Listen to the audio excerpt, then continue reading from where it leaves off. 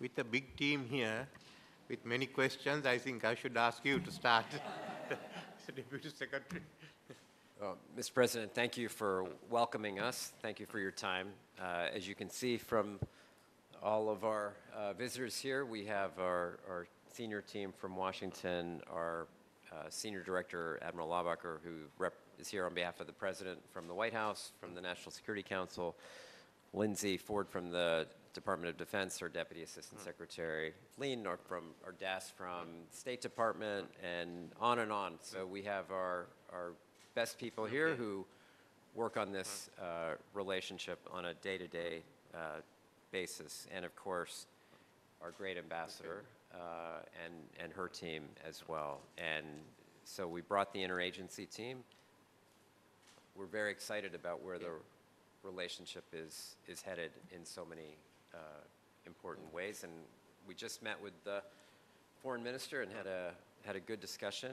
Kind of, if you look at the course of our 76 years now of bilateral ties, I think we're in a good place, but I think it's a bit of a floor, and we could do a lot more, and that's what we're here to talk about. But it certainly is a very long relation which goes back even government-wise before 1947. But let's look at how we go ahead now. Relationship here between US and us having improved and increased. And I must thank Samantha for the fertilizer she gave me that made the biggest difference, because that year in 2023, April, we had a good harvest. That turned the economy around, followed by another harvest. Then we had the 2024, so we are coming in with the good harvest, and then subsequently the tourism that came in.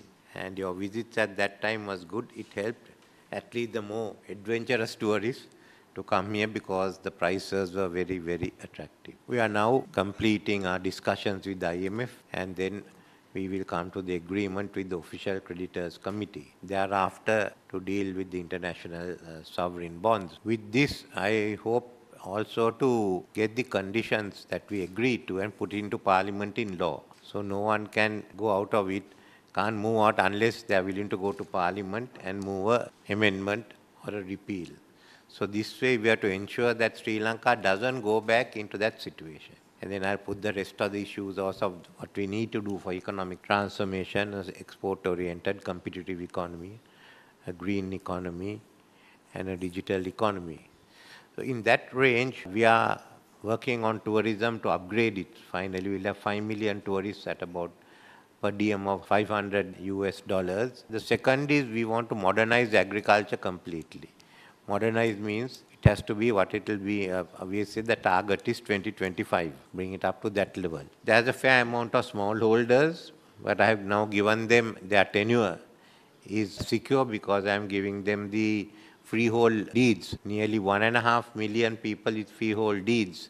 Means that strengthens the economic system, it strengthens the banking system, and we are basically following what you did in Japan, Korea, and Taiwan. So far, land reform and taking it away from someone, not distributing it. So we are going ahead with that initiative, and we are looking at help to modernize agriculture completely. In the meantime, I'm also hoping to give out about 150,000 to 200,000 acres of land, maybe more, for commercial cultivation. The next developments we had been discussing is the digital economy. And we go ahead, been talking with NESCOM and SLASCOM both. So they will come up with some with the proposals so that we can basically link up to India and to some extent piggyback on India, because we want to emphasize on the digital economy. In India too, they still haven't industrialized the south of Tamil Nadu. The moment that happens, I mean, we will need another port. We thought to expand the Colombo port to become a regional logistics center. So these are some of the initiatives. We basically now promote people to be outward looking and to become very competitive.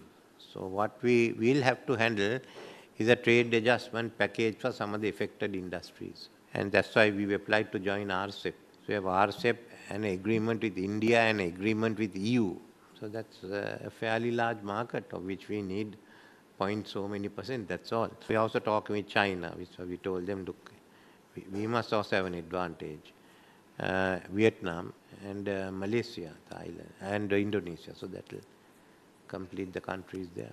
It's amazing. A lot of progress, lot happening. I will say, just since 2022, just 2 years ago, we've contributed about $270 million in economic assistance from multiple sources, including that fertilizer that you talked about from Ambassador Power, which is great. We are also very happy to announce this new $553 million from the Development Finance Corporation, DFC, for the financing of the West Container Terminal at the Port of Colombo. And spent a lot of time on this. I get to chair the DFC board for the Secretary of State, so and we'll be going over there later today to see that facility. So that's particularly important.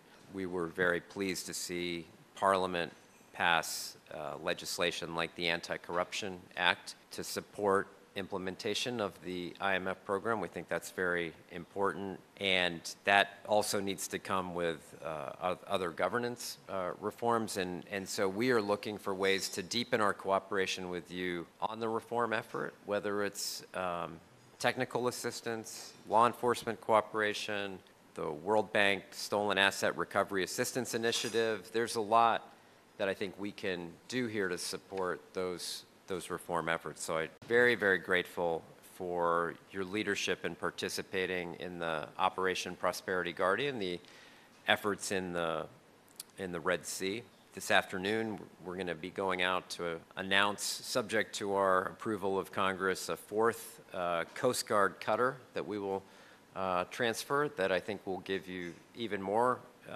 capabilities, and just, again, excited about the prospect of contributing to further ties, whether on maritime domain awareness, whether on counterterrorism training, on whatever area we can do together to strengthen the peace and security and stability of the Indian Ocean region. Talking of security, we are committed to freedom of navigation in the Indian Ocean. And I've seen the effect of closing of the Suez Canal. When it was closed in 1967, after the war, it didn't open up till about 1978 or 79, 10 years. And that had an adverse impact on the Sri Lankan, the Colombo port. So we can't allow anyone to be blocking or in any way obstructing the passage of ships in the Indian Ocean, more particularly places like the Gulf or the Red Sea. Red Sea is the most important to us. So when it was announced, I thought, no, Sri Lanka should at least say, as far as Yemen is concerned, we have backed the stand of the Saudi government. So for us also, they are a terrorist force. And we certainly said we can't deal with Houthis at all. It's really a really important point, and I think your focus on freedom of navigation, whether it's here in the Indian Ocean or the Red Sea, is critically important.